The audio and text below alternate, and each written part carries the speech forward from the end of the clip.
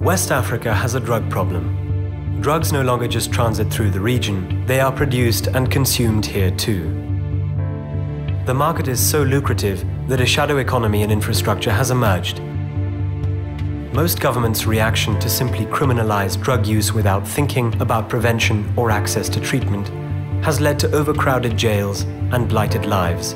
This approach has failed wherever it has been used, and too often the powerful and well-connected slip through the enforcement net. Rather than stopping the harmful reach of drugs, this approach has accelerated the spread of disease, fueled organized crime, and undermined democratic institutions. Drug users need help, not punishment, and West African governments must dramatically expand their drug treatment and harm reduction facilities to allow our societies to heal. The drugs problem reaches beyond borders, and so should West African governments when dealing with the problem. Civil society must be a full partner, and other regions too must do their bit. Drugs have harmed many people, but bad governmental policies have harmed many more. Now is the time to change them, together.